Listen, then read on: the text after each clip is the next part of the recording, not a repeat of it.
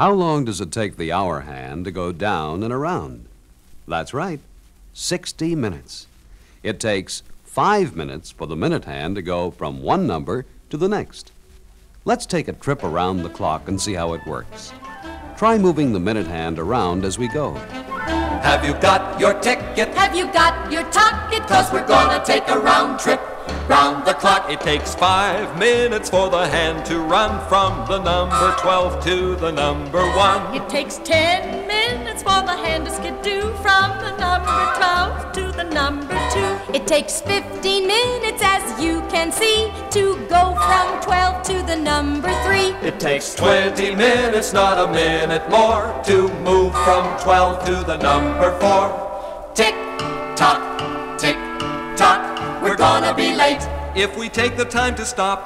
Tick tock, tick tock, we gotta keep moving round the clock. It takes 25 minutes for the hand to drive from the number 12 to the number 5. It takes 30 minutes with no dirty tricks to get from 12 to the number 6. It takes 35 minutes on the dickory dot to get from 12 to the 7th spot. It takes 40 minutes to navigate from the number 12 to the number 8.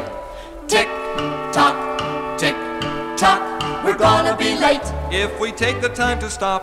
Tick tock, tick tock, we gotta keep moving round the clock. It takes 45 minutes in the rain or shine to go from 12 to the number 9. It takes 50 minutes of traveling to get from 12 to the number 10. It takes 55 minutes for the big hand to chase from the number 12 to 11th place. It takes 60 minutes, well, what do you know? We're back at 12 and ready to go. So get your ticket for the clock at line. We're gonna tick off.